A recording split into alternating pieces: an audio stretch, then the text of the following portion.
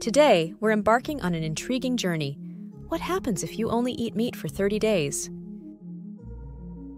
The carnivore diet, characterized by its exclusive focus on meat, has been gaining attention. Advocates claim it can lead to weight loss, improved mental clarity, and other health benefits.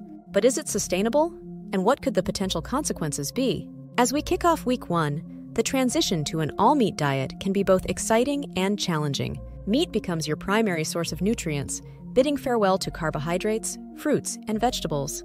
Initial experiences may include increased energy levels due to the absence of sugar crashes and a shift in metabolic processes. But hey, let's not forget about the potential carnivore flu, where your body is adjusting to this significant shift in eating habits. It's a week of culinary exploration as you discover the multitude of ways to enjoy meats, from juicy steaks to savory meat stews. As we venture into weeks 2 and 3, something interesting starts happening. Your body begins to adapt. Some people notice weight loss as their bodies enter a state of ketosis, burning stored fat for fuel. Improved mental clarity and focus might start to emerge, thanks to stabilized blood sugar levels. However, the lack of fiber may lead to changes in your bathroom routine, and the absence of certain nutrients from fruits and vegetables may prompt questions about long-term sustainability. In the latter part of our journey, let's delve into the mental side of things. Some participants report elevated mood and reduced inflammation, while others may experience challenges in maintaining social connections due to dietary restrictions. The long-term impact of an all-meat diet on mental health remains a subject of curiosity and debate among experts. It's not just about what you eat, but how your mind reacts to this unique nutritional journey. Now let's break down the impact. What really happens to your body during this all-meat extravaganza?